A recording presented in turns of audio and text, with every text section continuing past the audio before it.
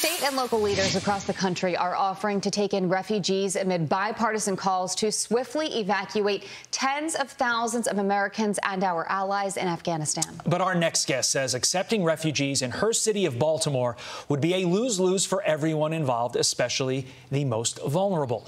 Former Maryland congressional candidate Kim Klacik joins us now. Kim, great to see you. Here is the tweet from the mayor, Mayor Brandon M. Scott, quote, "Since 1999, Rescue.org has resettled thousands of refugees in Baltimore who've made significant contributions to our city and nation. As mayor, I will proudly welcome refugees from Afghanistan in search of a new home. Hashtag be more welcoming." Be, of course, referencing Baltimore. Why do you say the mayor should reconsider, Kim?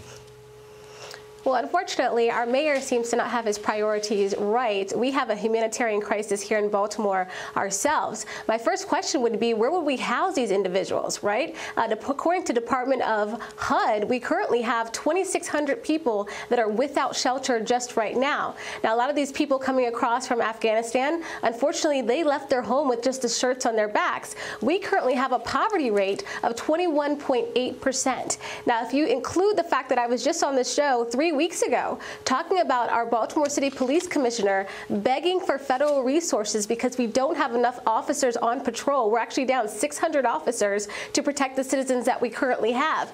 And not to mention, our Baltimore City public school system is also not doing their job. We currently have 41% of our Baltimore City high school students with a 1.0 and below GPA. So how on earth can we take any more people? I just don't understand. Yeah, but Kim, I mean, you look at the images, you look at the pictures, you look at the video, you see what's happening to women, you see what's happening to children, you see people throwing their children over the walls at the airfield just to be able to get them out of harm's way. I mean, how do we not help those who we have, by the way, promised we would help?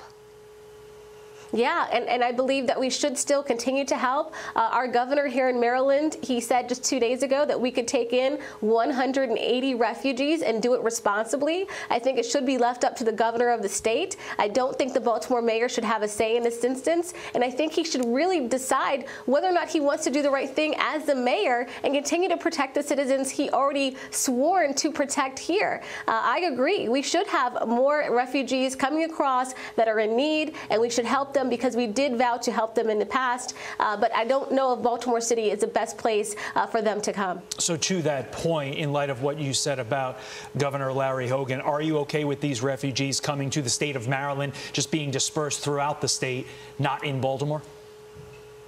Yeah, no, absolutely. And if he believes that we can take on a few here in Baltimore, absolutely do that. But I trust the governor to be able to do that right. I mean, here in Baltimore City, we even have a problem with individuals getting vaccinated.